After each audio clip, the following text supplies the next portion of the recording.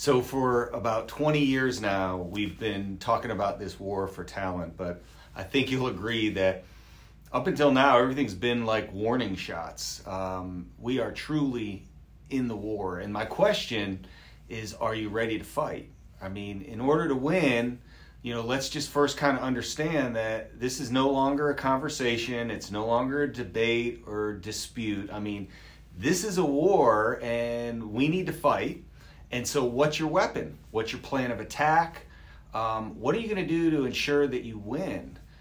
Sometimes it's just the recognition alone for leaders to know what's required. So let's just agree today that this truly is the war for talent now, and we need to fight to win. And you can do that.